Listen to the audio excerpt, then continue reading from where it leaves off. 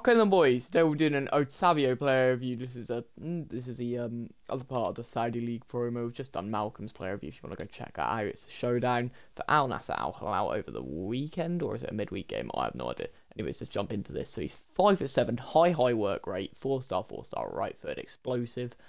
Great start to this actually, very nice stats. Player details.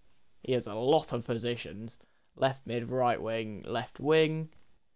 You know, he's got more positions than fucking Lana Rhodes, so that could be a decent, place for him to go. And then in terms of links, he's got Portugal, Saudi League, Al Nassr.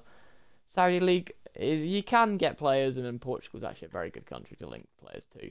Strong links Ronaldo, perfect links Ronaldo. So if you want to get Ronaldo as well.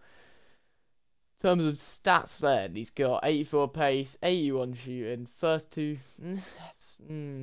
not set on it, especially the pace if you want to play him on the wing, and then shooting's a little bit bad. Passing's great though, and dribbling's also great. So I think this guy's definitely a good cam winger, I'm not so sure on. Then in terms of defending, that's all great on there. Physicality as well, great for a cam.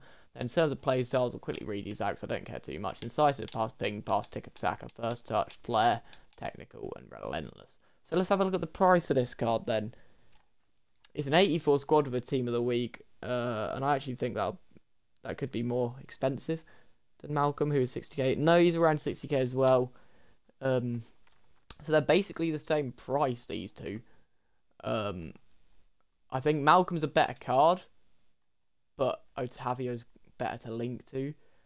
And I think, again, it's a little bit worse card than Malcolm, but if you think Al Nassr are going to win, I think it will turn into a card that's worth 60k.